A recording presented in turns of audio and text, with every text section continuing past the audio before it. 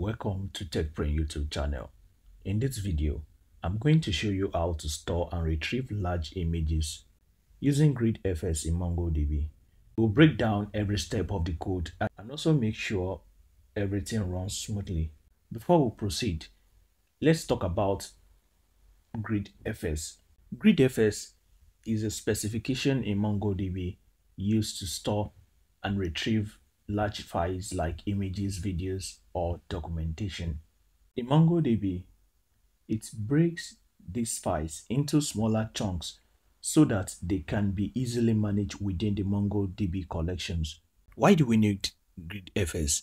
MongoDB based on formats has a 60 megabyte size limit per document. So GridFS allows storing files larger than this limit by dividing them into chunks.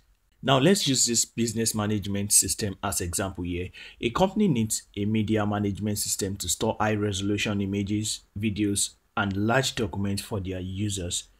File range from a few megabytes to several gigabytes. Here are the challenges. Standard MongoDB document storage has limitation on file size, and also scalability issues with traditional file storage solution. And there will also be a need for easy retrieval of metadata and partial file retrieval. To solve this problem, GridFS will help us to split these large files of this organization into manageable chunks. Each will be stored as a document.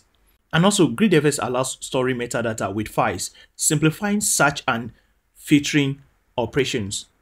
GridFS can scale horizontally across a cluster, handling very large data sets efficiently. How does GridFS works? The file is splitted into chunks. By default, 255 kilobytes each. So each chunk is stored as a separate document in the special chunks collection. Metadata about the file is now stored in a files collection. To retrieve this data, metadata is retrieved from the files collection. Chunks are reassembled based on the metadata. GridFS uses two main collections, which is a FS files, which contains metadata like file name, length, upload dates, and file chunk references. And also we have the FS chunks, which stores the actual file data in small chunks. We can store a file by using the FS put method, splitting the files into chunks automatically. Then we can also retrieve the file by using the FS get method and reassembled by GridFS from its chunks. Now, what are the advantages for the media management system? One of the first advantage is efficiency. Large media files can be stored and retrieved without performance degradation. Scalability. It supports horizontal scaling across distributed systems. Metadata search. Files can be searched based on metadata stored in the files collections. Cost savings.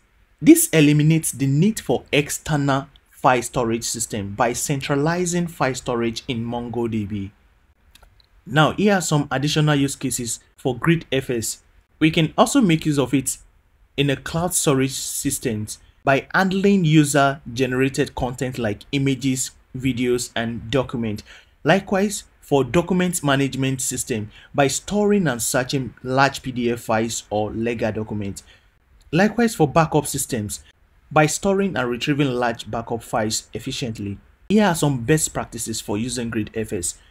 Customize the chunk size based on the file type and application needs. Ensure indexing on FS files and FS chunks collections for better performance.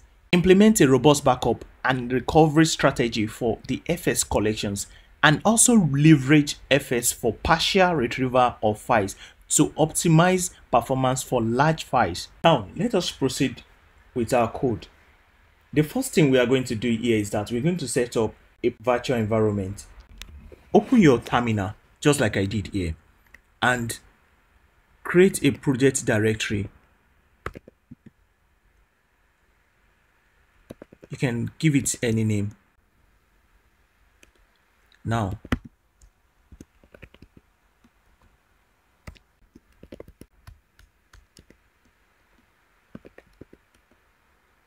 then let's open this in our Visual Studio Code.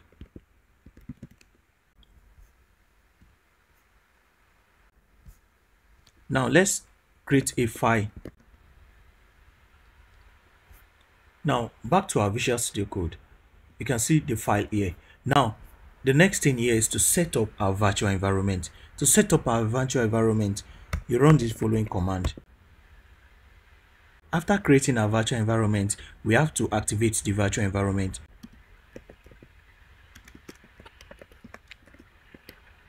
Now the next thing to do here is to install the library that will be required in this project. To do that, let's install PyMongo. We successfully installed the library. So once this is done, we are all set to start working with MongoDB and GridFS. Let's go back to our Visual Studio Code. Now we can see our virtual environment folder here. Now first we need to connect to our MongoDB database.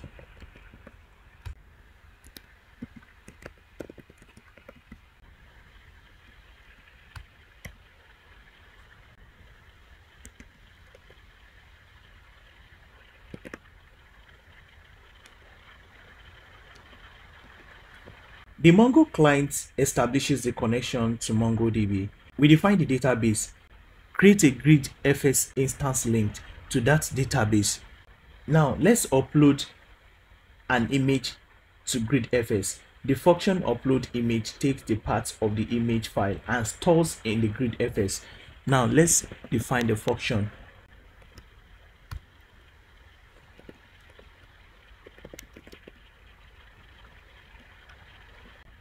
Now we are going to store the image.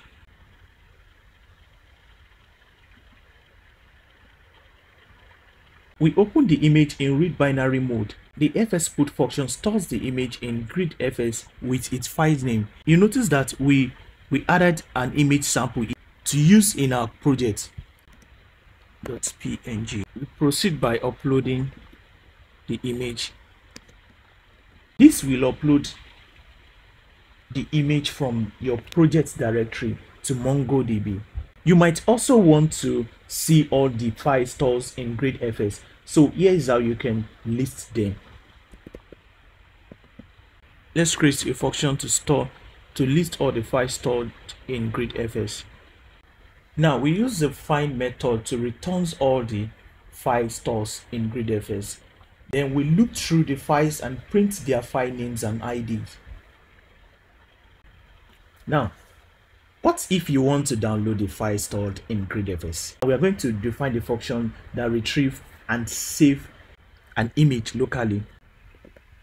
We retrieve the files from GridFS using its ID, then write the file to a local directory. This retrieves our image sample from MongoDB and saves it as downloaded image. Now, let us run our code.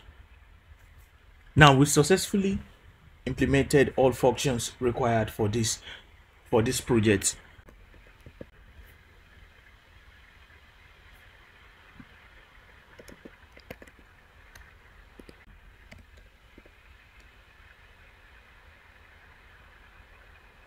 You should see the output showing the file being uploaded, listed and downloaded successfully. You can see it here. Image sample uploaded successfully.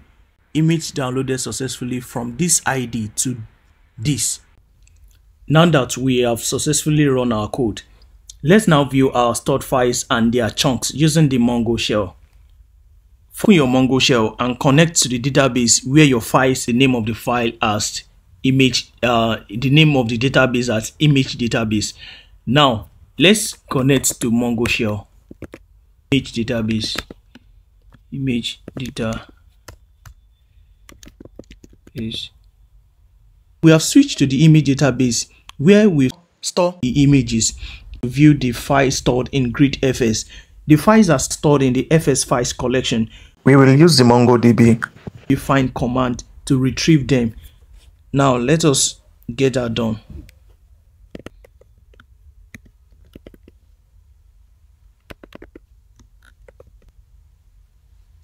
Here is the file metadata.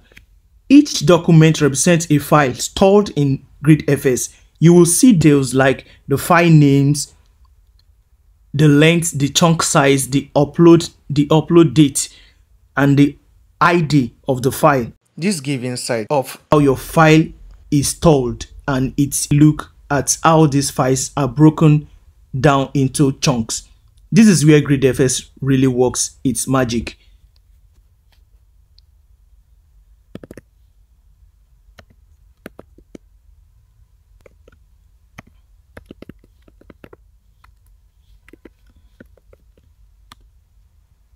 You can see the chunks output is identified by the file's ID, linking it back to the original file. The data field contains the binary data of the file, while n represents the order of the chunks starting from 0. You can see the second chunks n, then n2 here. So that is how you view files and chunks in GridFS using the Mongo shell. Now you know how to check what files are stored and how they are chunked behind the scene. And that is it for this video. Now here are some key takeaways. GridFS enables efficient storage of large files within MongoDB. It provides scalability, metadata management, and partial retrieval, which are crucial for applications like media management systems, ideal for businesses that deal with large unstructured data and need a seamless way to manage it. Thanks for watching.